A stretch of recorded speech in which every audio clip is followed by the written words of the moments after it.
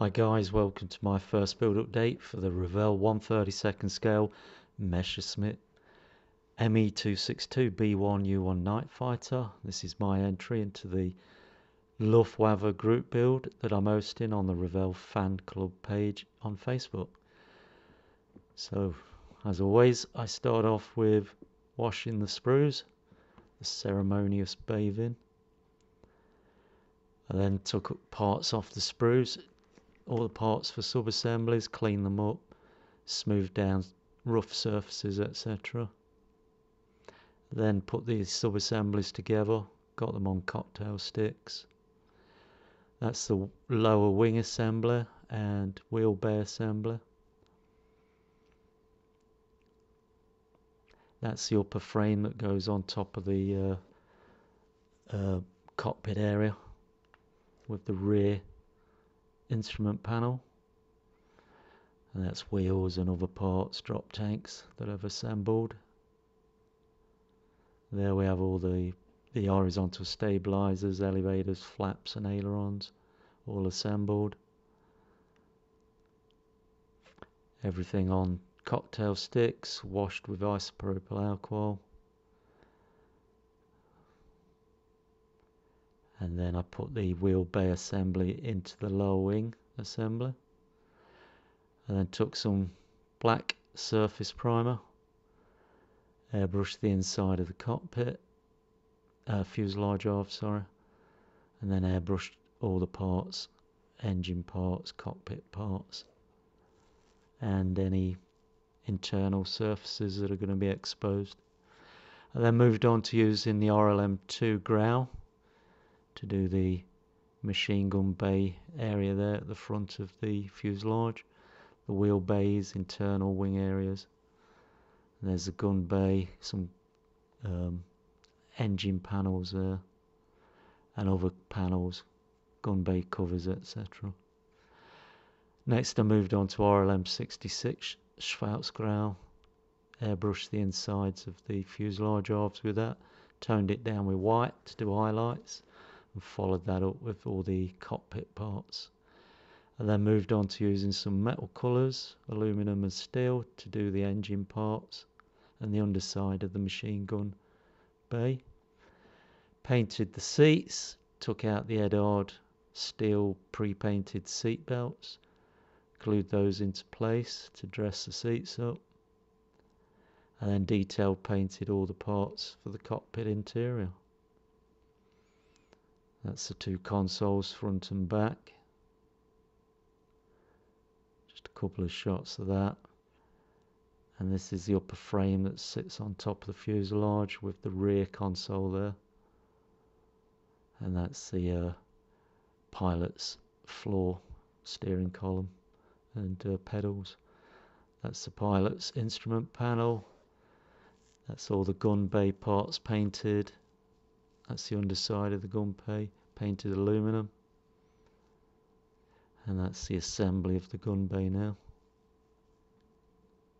I put some weight. It advises 25 grams of weight so it doesn't become a tail sitter. That's either side of the wheel bay on the underside. That's all the engine parts painted. They're the wheels, the wheel struts, actuators and wheel bay doors all painted. And they're engine cowlings, wheel bay cowlings, and some small parts that go into the wheel bay area. I took some Galarian matte varnish, matted down the inside of the fuselage halves and all the cockpit interior. Then took some semi-gloss and airbrushed that onto parts that are going to be seen that I want to weather. So they've got a semi-gloss finish now. The engines are given a semi-gloss because it's metal colours, give them a sheen. And in there they are assembled, but some of the areas that are exposed are going to be weathered. They're the two seats with the matte varnish on now. They're the two side panels for the cockpit, weathered there, dry brush with some aluminum and a dirt wash. That's the instrument panel now complete, and I put gloss clear coat in the dials, as you can see there, to make it look like they've got glass fronts. There we've moved on to the cockpit assembler. The front bulkhead's on, the seats are in, and you can see I've done some dry brushing with aluminum, and I've weathered the floors, make them look dirty and worn. And just a couple more pictures to show that. I think it looks alright. That's the upper frame completed that sits above the cockpit with the rear instrument panel. That's done now, weathered. Again, dry brush with aluminum and a dirt wash applied. There's the cockpit now assembled into the starboard side wall. The port side is laying down on the side there. Just a couple images before it's closed up completely. And there it is, port side wall is now in place, so that's the full cockpit tub assembled. And again, I took a few more pictures before we said goodbye to it and assemble it into the fuselage halves. Yeah, I'm pretty happy with it. The Edard seat belts make it look nice. There we go, the gun bay is now glued into the port side fuselage half, followed by that assembling the starboard side half, taped together, and that upper frame glued in place. And then the cockpit tub is glued in from the underside. That's a close-up view of the cockpit tub in place now.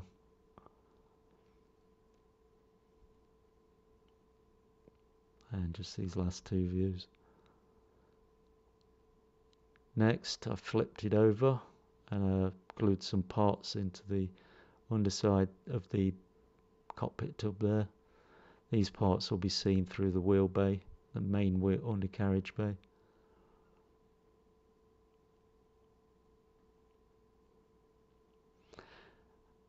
I then put some extra nose weight in front of the machine gun bay because that area is going to be covered up.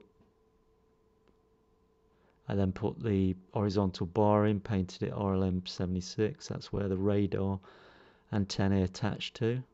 The nose cone and the front machine gun bay cowlings were glued in place and taped till set.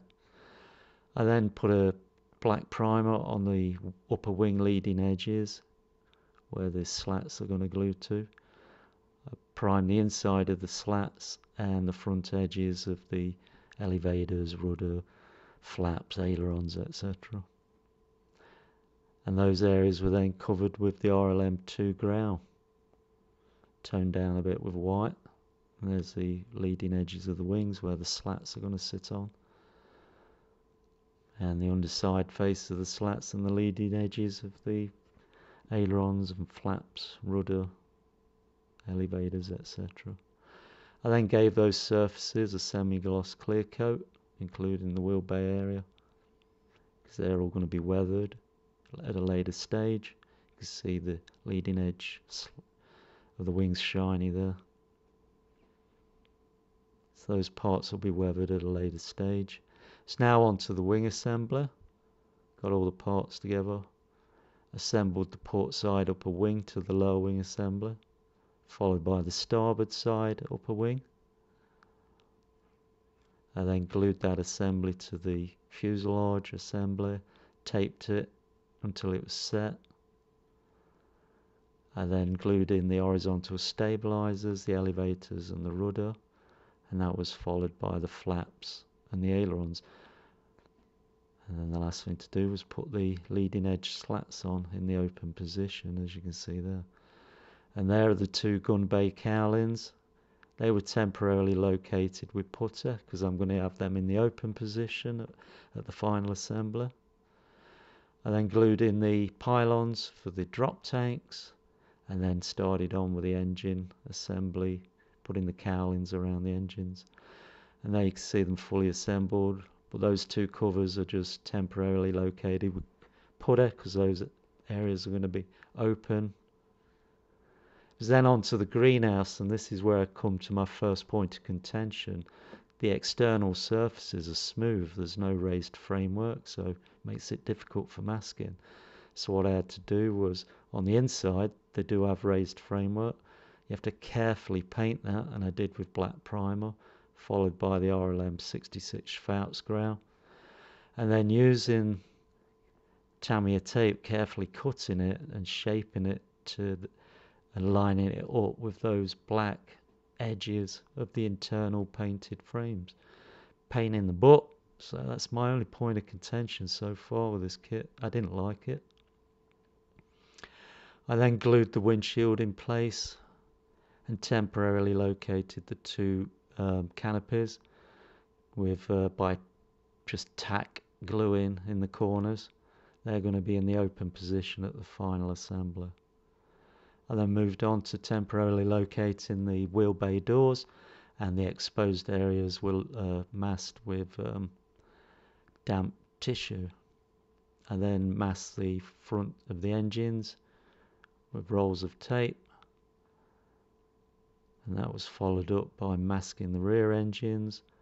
Again, I did that with damp tissue, as you can see there.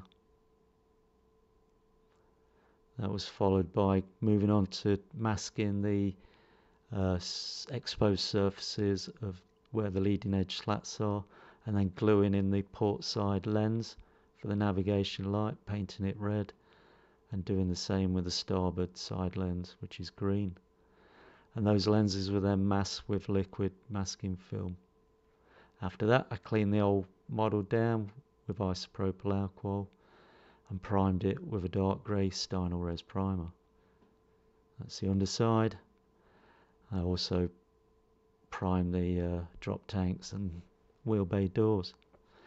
So that's it for this update, guys. Thanks for watching. Next update, we'll move on to painting, decaling, weathering, and final assembly. So until then, guys, happy modelling. Talio chocks away.